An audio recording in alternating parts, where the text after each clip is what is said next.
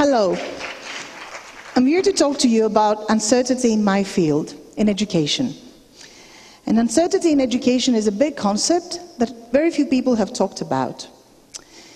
In fact, education in Greece and in many other parts of the world is about certainty.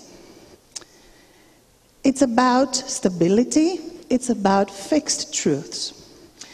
Now, we are born and raised in a country that gave birth to one of the most important philosophical figures in history and in humanity, whose motto, whose main line that we all know and repeat is "En είδα ότι ουδέν είδα." I know one thing, that I know nothing. And this is the motto of uncertainty. Instead of creating an educational system based on this motto, based on the motto of a Greek philosopher, we have created what I call a lockstep educational system. And if you do not know what a lockstep educational system is, it's a system where everybody does more or less the same thing at the same time, and we are expecting the same learning outcomes. So I want you to take a wild guess what you think most first graders will be doing Monday morning, second period. And your guess will be more or less correct. On Monday, they will all be doing the same thing. So it's a system based on fixed facts, figures, reciting, repeating, and listening, being passive. It's a system of uniformity, and that's scary. It's a system where you have to know the correct answer, and you have to be the same with everybody else. A buzzword these days, in politics as well, it's a word with a high political and social load, is excellence. You know, on the news, it's even in political debates. In Greece, everybody talks about excellence and what it is. And in fact, excellence at school means no mistake. But can you define excellence?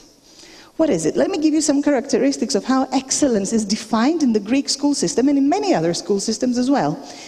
Excellence is about reciting facts, remembering information, and calculating fast. Now, I'm sure you're all holding something in your hands right now that fits in this definition of excellence. Touch your smartphones. Everybody, touch your smartphones and raise them. Everybody, raise your smartphones. Your smartphones are excellent. But do we want human beings that function as smartphones?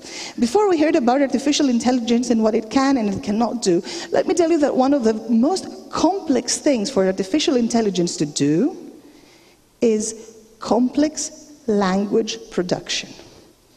Language, my field, because I'm a linguist and a language educator, cannot be done successfully by computers. So in this system of excellence and stability, in this lockstep system, this is the series of things the students have to do. No mistakes, do things that are measurable, be like everybody else, not just like everybody else, be like the book. Give the answer that the book has in. Be certain about your answers, and of course, this is a system of control. Now, educational systems have been notoriously unsuccessful at actually spotting real excellence. And there are many examples of Nobel Prize winners like Thomas Lindell, Nobel Prize in chemistry. He was very bad at chemistry at school. And there are many others. Peter Higgs, Nobel Prize in physics. Very bad grades at physics at school. This is my favorite example. Sir John Gurdon, when he told his teachers at high school that he wanted to become a scientist, he was ridiculed. His teachers said, "This is inconceivable. It's ridiculous." Well, this guy then got the Nobel Prize as well for saving lives in medicine. And I can tell you other stories from my students where you can see this clash between the morning school system, where they're dismissed and degraded, and they're seen as not excellent, and they excel in the other system that I will talk to you about in a while. So this is Nicholas. Nicholas is one of the most passionate learners I've seen, totally focused, very talented, and extremely successful. In the morning school system, he's considered easily distracted. And this is Aris. Aris is one of the most talented students I've met in my life in learning foreign languages. He can speak foreign languages like a native speaker. He expresses himself brilliantly in foreign languages, yet in the Greek school system, he's not seen as excellent at all. Same for Odi. Odi last year gave a presentation at a youth conference. It was something like that, in front of an audience in English at the age of 14, and he was able to tell jokes, to walk up and down the stage, to communicate with the audience and connect dots that we could not see existed. But at the school system, Odi and his amazing skill of public speaking goes unnoticed. Best case, nobody pays attention to him. Worst case, he's considered a failure. And this is Konstantinos. Konstantinos' teacher was telling me that he's an artistic genius. Konstantinos can produce and analyze art, and he has this new skill that is very important nowadays of visual literacy. He can interpret critically images, and he can communicate and produce messages through images. It's one of the top job skills nowadays, and it will become even more important in the future because we communicate through images. But this super important skill is not measured, taught, assessed in the Greek school system. This is Nikki. Nikki came to me when she was 12. And she came to me as a failure. She was going to a very competitive private school, and her parents told me she can barely pass her class. Please help us, just pass the class. Nikki had these characteristics, and pay attention to the 5 characteristics she had. Empathy, communication, critical thinking, creativity, and a colorful, brilliant mind. Nikki is now a very successful professional with excellent studies, excellent academic status, because she possessed the most important skills in the job market today. Her school could not see that because Nikki could not recite the facts. My area is applied linguistics. And in this area, we love certainties. We love rules, and we love errors. We have a passion about spotting your error. We carry in our heads a red mental pen, and we correct you while you speak. I call it errorphilia. And we teach our students to follow the rules, and language should have very strict rules to follow, right? Speak correctly, write accurately. Well, in fact, the rules we teach are sort of fake.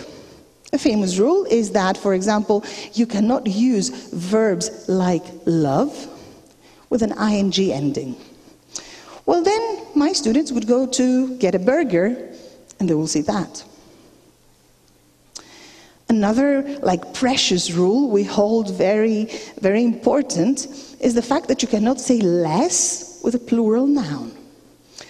Only to go to the UK, in any supermarket, it's less used with plurals. Or you can see a quote from a speech of a very, very educated president of the United States who said, less people. Well, in fact, we, language teachers, could correct him, but then is it our word against Obama's?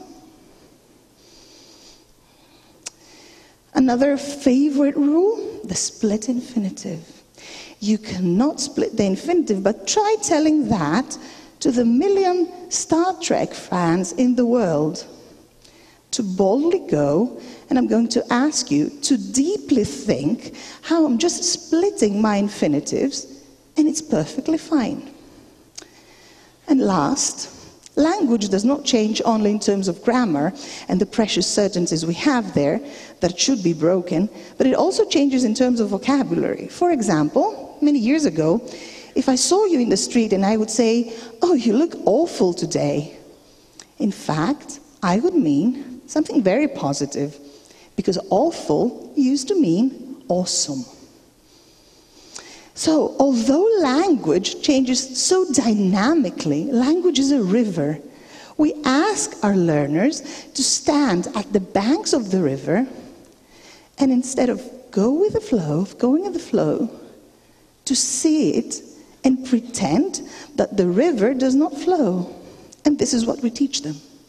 We teach them to think with certainty.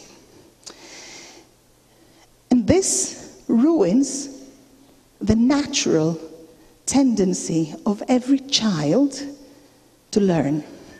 Learning is the most natural thing in the world. It's a survival skill. But we, in fact, teach them to unlearn.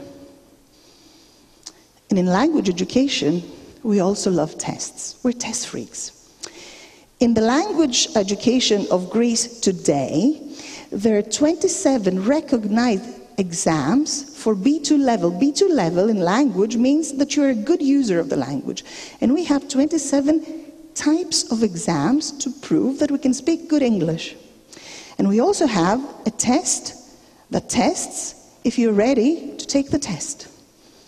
And all the foreign language schools in Greece, all of my market functions around tests. Well, one of the teachers at my school, who happens to be my son, Angelo, said, let's hack the system. Let's change everything. And if you want to take one piece of advice from me, listen to your children. They have the best ideas. And he said, let's create a system with 0 rules, 0 answers, but let's find the magic of question marks. So we created deeper learning. Deeper learning is a totally different framework. We got rid of books, not literature books, of course. We love literature books. We got rid of grammar books, of course books, of test books. And we said, instead of doing the test, let's teach language. In fact, let's teach people. And in deeper learning, with the help of an inspired team of teachers at our school, we realized that there are millions paths to knowledge and that there are infinite interpretations of the truth. And this is what we're trying to teach. So we take our students by hand and we travel with them as fellow explorers into uncharted waters. We don't have any certainty. The tool we use in deeper learning is philosophical inquiry and a huge uncertainty. We cannot find the answers, and we're not asking Googleable questions, because this is something your phone can do. And we want human brains and human minds that do not function like smartphones. So what we try to do is, through formal logic, love, critical thinking, and creativity, to start forming big questions. Questions like, who am I? Is there conscience? Can robots feel pain? And not the profit-loss pain, but real pain. Is the body necessary for consciousness? These are questions we ask in our deeper learning classes, and these are classes where we teach language. If your brain is copied and duplicated exactly as it is, do you think that the robot, which now has your brain, also has your feelings? Do animals feel the same type of pain as humans? Is the trolley problem, I think Christina talked about it before, a meaningful thought experiment? And if so, how should we program self-driving cars? These are questions we ask in a language class. Why should Cinderella return home before midnight? We explore stereotypes. We explore gender identities. There are no taboo topics. We explore the world inside of us and outside of us. Was the prince really a foot fetishist? Could you imagine what it is to be a bird navigating through the magnetic pole? Is falling in love with a robot or a chatbot a possible expression of sexuality and gender? Do we have free will? Why do we even need to ask this question? Am I already a cyborg? Are you cyborgs? With your cell phones being extensions of your body. I have this clicker here. Am I a cyborg? What happened to Cinderella after she married the prince? Happily ever after? Does it exist? Who is really Little Red Riding Hood? Is the theory of evolution merely a hypothesis? And if it's not, why do we call it a theory? How can I understand you, your otherness? Why do we dream? And do we dream in words or images? So deeper learning is about making connections. Connections with our fellow students, connections with the teacher, connections with the world, and connection in our brains. And in fact, these students who answer these questions, who do not do one test, they do not touch one grammar book or a course book, pass all kinds of exams easily, happily, and very stress-free, because they know the questions and not the answers. In fact, at this point we have to make a decision, and it's a very serious one. Do we want to be know-it-all teachers, or do we want to be fellow travelers with our students exploring these big question marks that we are born with? And in fact, our students that do deeper learning learn more than forming sentences. They learn how to form ideas. They present at conferences with great success. We do youth creativity days where they present their creative projects thinking in English, but also thinking. And in fact, at this point, this experiment has been so successful that 17 other schools in Greece have adopted it. From Crete to Athens to Lamia, Tyrnavos, Thessaloniki, Aridea. Other educators around Greece said, enough. Let's hack the system together. So now, I'm going to ask you to stand up. Everybody stand up. Stand up, stand up, stand up. And I will read, and you will repeat. So first I read, and then you. I read, you. Okay. They caught all the wild children and put them in zoos. They made them do sums and wear sensible shoes. They put them to bed at the wrong time of day and made them sit still when they wanted to play. They scrubbed them with soap and they made them eat peas. They made them behave and say pardon and please. They took all their wisdom and wildness away. That's why there are none in the forest today. This talk is dedicated to the memory of my professor of philosophy, Aris Aragiorgis, who was actually teaching at the University of Patras. This is where he started his career. He passed away last summer, and he taught me and many other people I know uncertainty. Thank you.